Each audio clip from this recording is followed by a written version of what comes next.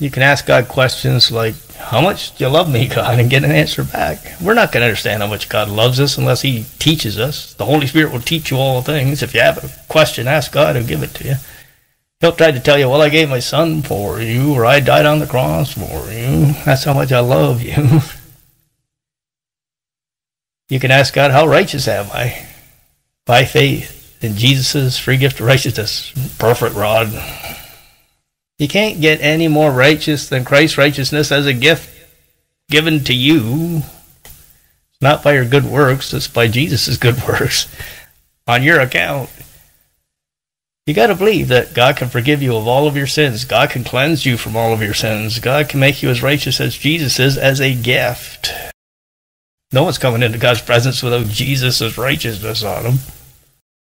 And like I said, Satan tries to stop us with lies or whatever. You're not good enough. God doesn't want to talk to you, etc.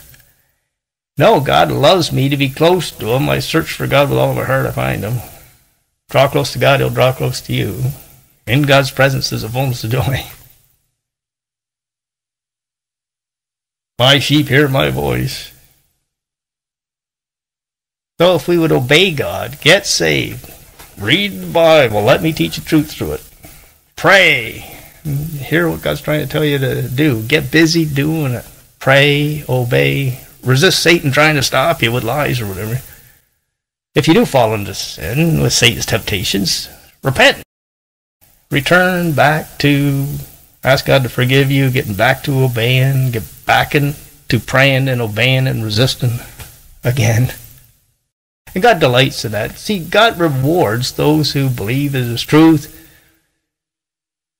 those who draw close to him, those that obey his voice with this joy and this peace that the world doesn't understand or have. But we can have it if we want to believe in God's truth, if we want to try to hear his voice and obey him. Sometimes God speaks to us through visions and dreams. Not too much with dreams with me, but I get a lot of visions, just these short little pictures like cartoons in my mind, and then God's Holy Spirit speaks powerfully through them. It's like I could get this vision of the Father, Son, Holy Spirit, and the angels in the room with me. And I can think, well, I'd like to ask God questions. He seems to be very close here. And I asked God a question the other day. I said something like, how can I glorify you most? And then he gave me this prophetic knowledge about how his creation can glorify him the most. It was very powerful. And I asked God one time in one of these visions, what is my purpose, God? And he said, to glorify me. Then I started learning more about glorification of God. And I'm trying to teach on that now. One great question is, what do you want me to do now? I don't want to do my will. I want to pray and wait for God to speak to me, and Satan tries to tell me 1,000 things to do other than God's will, but I got to keep resisting him. No, I wait for God to speak to me. When it lines up with Scripture, then I might follow that voice. Not follow Satan off away from the Good Shepherd into the wolf's den or something today to get devoured by him.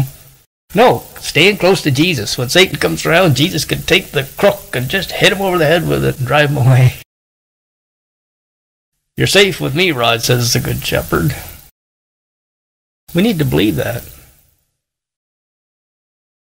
Jesus is our Good Shepherd. God is with us wherever we go. God's like a perfect father with his eyes on his children, making sure they're safe and providing for them. It's like if we believed the truth, we wouldn't be worried about money or protection or anything like that. God's here.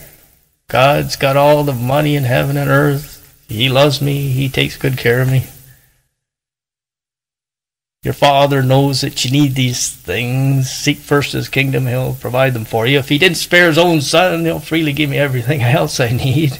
Just get away from Satan and worrying about your bank account and the money become worthless today.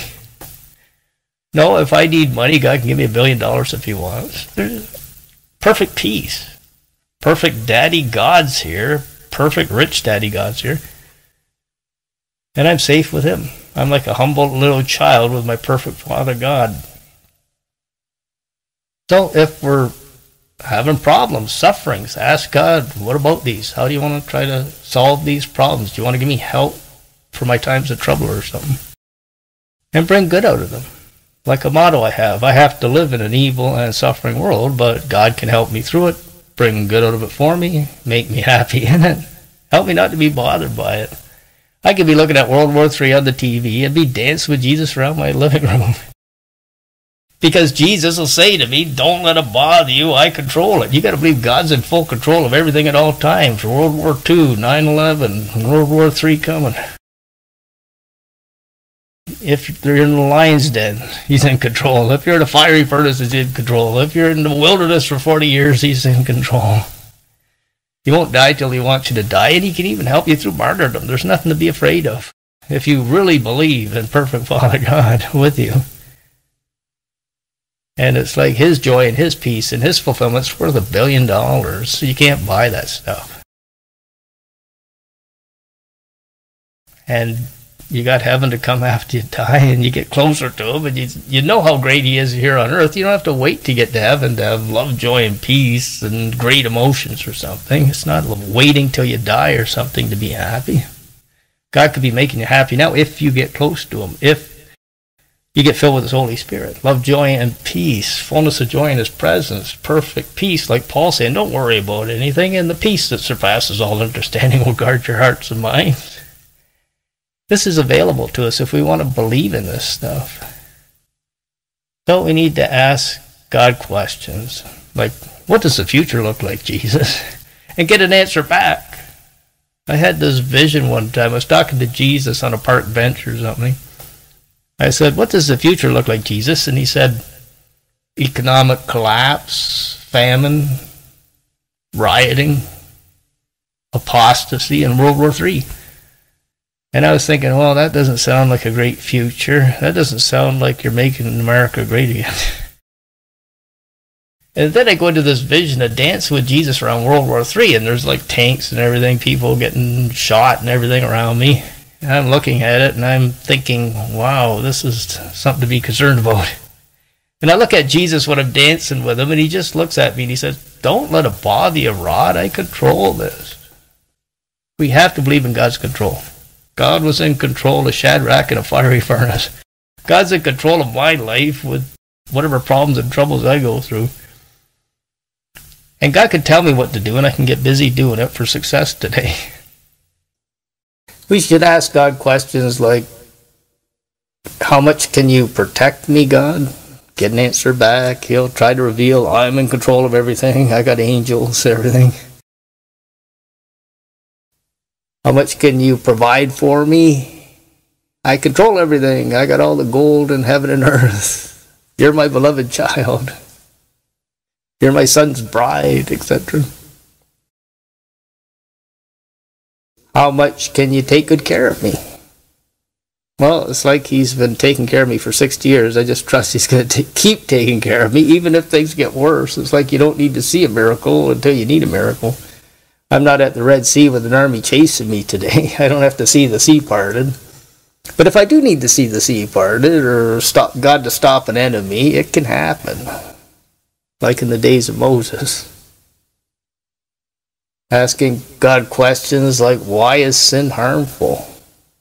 We're not going to want to stop sinning unless we think it's harmful to us. We're not going to want to obey God unless we understand it's the best way to choose. If we can't think of something better to do than sin, then we'll sin. We've got to find out from God what's best to do now. Why is it the best thing to do now? And then say, well, I don't want to sin. I want to do the best thing, what God's telling me to do. Understanding the consequences. If you choose sin, this is the consequence. If you choose obedience, this will be the consequence. You decide, Rod. So whatever God's trying to teach us, Satan's trying to teach us the opposite. And we got to choose to listen to God's voice of truth, not Satan's voice of lies, if we ever want to be successful God's way. God loves me all the time, unconditionally. God makes me righteous as a free gift. I don't have to do good works to earn it. My happiness comes from God spiritually in his presence. These kinds of truths to believe in from the Bible, from God. If we ask him questions, get answers back, and believe the truth he's teaching us. So that's what we need to do. Ask God questions, get answers back if we ever want to learn to be successful doing His will in our life and have a good judgment day after we die. We want to act like Jesus, who got wisdom from God and sought to obey God. Then we'll get great rewards and great careers like Jesus did on our judgment day, or like Paul did or something. If we want to listen to Satan and follow him and have a mind full of his lies and be foolish, then if we want to follow Satan, we'll go to hell with Satan on Judgment Day. It's our free will choice. So that's what we need to do. Ask God questions and get answers back.